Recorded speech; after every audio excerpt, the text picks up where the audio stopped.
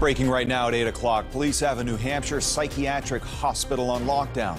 A gunman entered the lobby and shot and killed someone.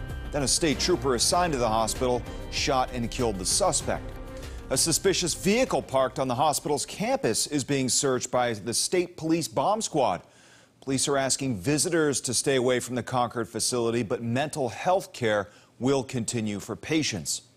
Police still working to determine who the shooter is. The name of the victim has not been released as police work to notify their family.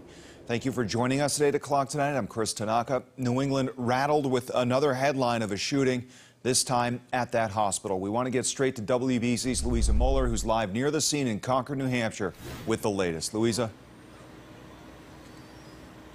Chris, the call for a possible active shooter came in just before 4 o'clock. Now, more than 4 hours later, police say there is no threat, but the investigation into who this suspect is and their motivations is still in its beginning stages. As you can see behind me, there's still plenty of law enforcement here and blue lights lighting up this area in the driveway to the more than 180-bed hospital, and an abutting road to the hospital also shut down. There's also a sprawling state office complex right next door. All units, we got a report of an active shooter. Flashing lights surrounded New Hampshire Hospital Friday evening.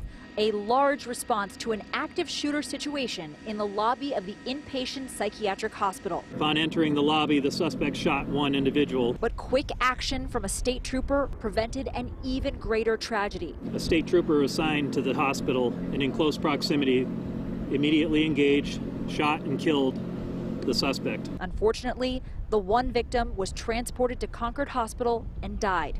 Now police say the scene is contained and no patients were harmed. They're still looking into a suspicious vehicle on the scene. A law enforcement robot seen circling a U-Haul in the parking lot. One suspicious vehicle on the campus is currently being investigated by the state police bomb squad. Now, remember, this is an acute psychiatric hospital. Scenes like what you're seeing right now can be very disruptive and disturbing for many of these patients, many of whom are here involuntarily.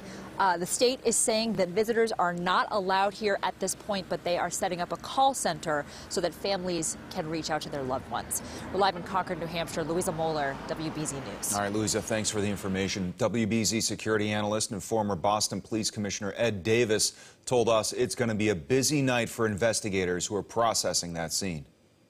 When you get to a situation like this, it's about treating the patients first, saving lives as quickly as possible. It sounds like the shooter was taken out very quickly, so then things stabilize and it goes into full-bore investigative mode.